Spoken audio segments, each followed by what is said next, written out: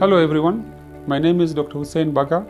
I'm a consultant physician and kidney specialist working at the MP Shah Hospital, where I head the renal and the kidney transplant unit.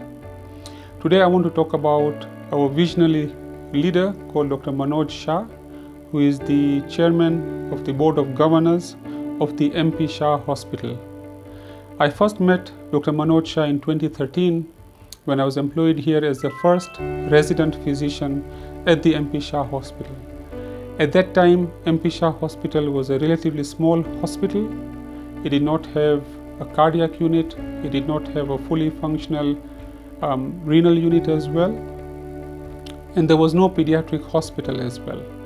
Under his leadership, the hospital has grown in bounds, and today it is among the top-ranked hospital in Kenya.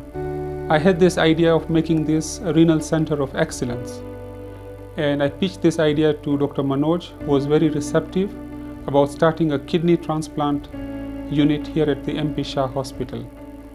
I joined here in February 2018, and by June 2018 we did our first successful kidney transplant.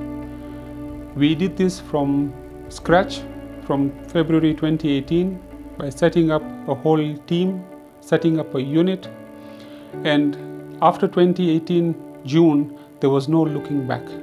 Despite the COVID pandemic, we have had a very successful and robust kidney transplant program, second to none here at the MP Shah Hospital in Kenya. In all of this, I give a big thanks to Dr. Manoj for his guidance, for his approachability, and for his leadership in navigating this hospital to greater heights. We also have a transplant ward, again inaugurated under his leadership, under the KPJ wards and tower, and it is work in progress, so that this will be the only facility which will have an independent transplant ward here in Kenya.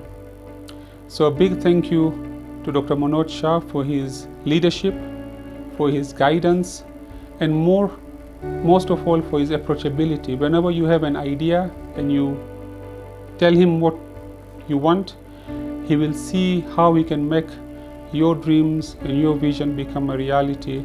And this is the beauty about MP Shah Hospital under his leadership. Of course, he is one in a million, definitely.